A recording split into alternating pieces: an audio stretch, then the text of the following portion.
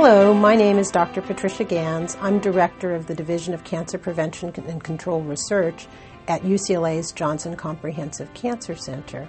I'd like to spend a few minutes with you telling you about some of the things that you can do to prevent cancer. In our lifetime, it's possible that we'll see a dramatic reduction in the risk for developing cancer across all ages. And there are a number of simple health and behaviors that we can follow that will help us accomplish that. Maintaining our weight and not gaining weight across the lifetime is absolutely critical. We know for a number of cancers, such as breast, colon, and prostate cancer, which are leading cancers in men and women, that gaining weight over the lifetime plays a significant role in their development. Just think, if each of us is gaining 1 or 2 pounds per year, then over a decade, we'll be 20 pounds heavier. So if you can just watch your weight and not gain those 1 or 2 pounds each year, you're going to be 20 pounds thinner 10 years later. And think of what a difference that'll make across the population if we can achieve this.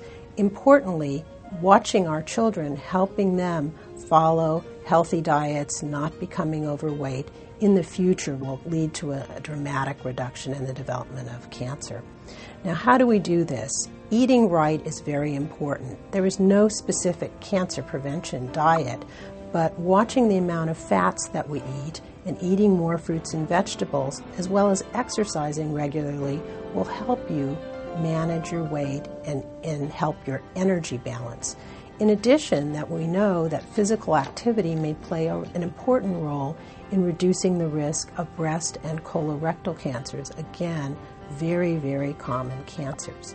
Now, other things that we know are critical are avoiding smoking or any tobacco products. We've known for a long time about the risk of lung cancer, but it's not only lung cancer that tobacco products cause. It's other cancers of the upper aerodigestive passages, the mouth, the throat, the esophagus, the pancreas, as well as the bladder. So all of these cancers are very serious and can be almost completely avoided if you don't use tobacco products. Other things that are critical are staying out of the sun, avoiding sunburns, something that's important for you, but also for your children.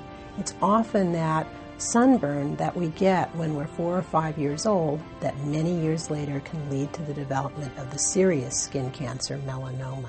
So staying out of the sun during midday, wearing protective clothing, using sunblock, these are all important health habits that we can all start today. Other things that we know that may be useful are avoiding regular alcohol consumption.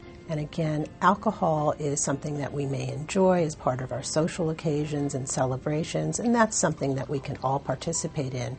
But drinking every day several glasses of wine or hard liquor may contribute to the development of cancers of the mouth and throat, and importantly, the common disease, breast cancer. This is one of the few things that I can advise women in terms of reducing the risk of breast cancer.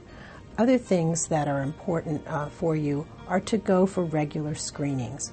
We know that there are a number of cancers that we can actually prevent by having regular examinations.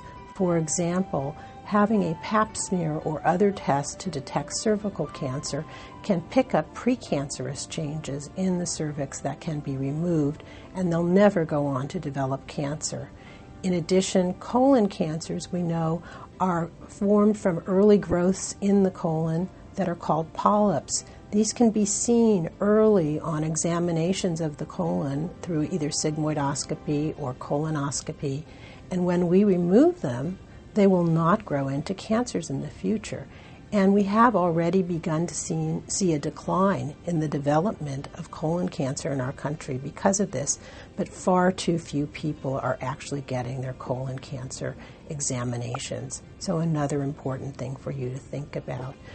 These are all factors that we need to have disseminated across the population. They become part of our health habits and our lifestyle and contribute also to preventing the development of diabetes and heart disease, which are other serious chronic illnesses.